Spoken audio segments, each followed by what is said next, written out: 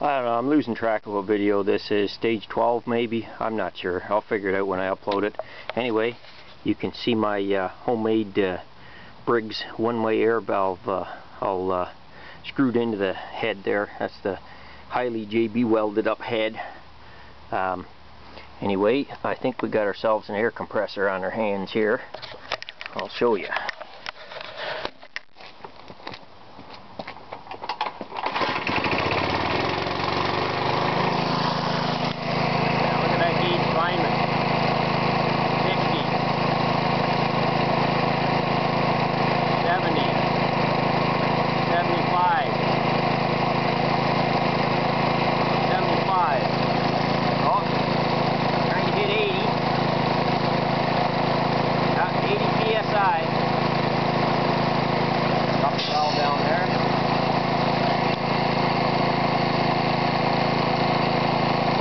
Up, I can see the gauge moving.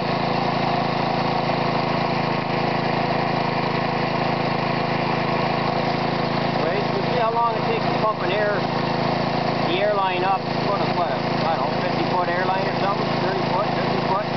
How long it takes to pump it from 20 to 80 here. Here we go. Look at that. 60.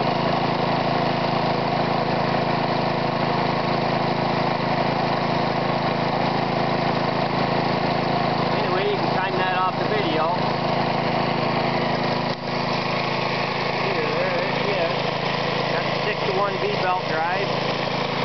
Now the pulley size that I list, 3-inch external, that's the largest diameter. And the other one's called a 14-inch, so that's OD of the pulley, not the actual, you know, pitch center diameter. Anyway, there he goes. These are steady there. Better than 75. So, looks like you can build a half-decent air compressor just with the Briggs head and a one-way valve. I'm running double lobes on the camshaft, and I ground 20 thou off the inlet valve tappet for recommendation of somebody. So I did that to reduce the inlet. You don't hear much coming back out.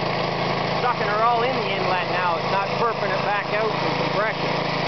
Anyway, I'll upload this.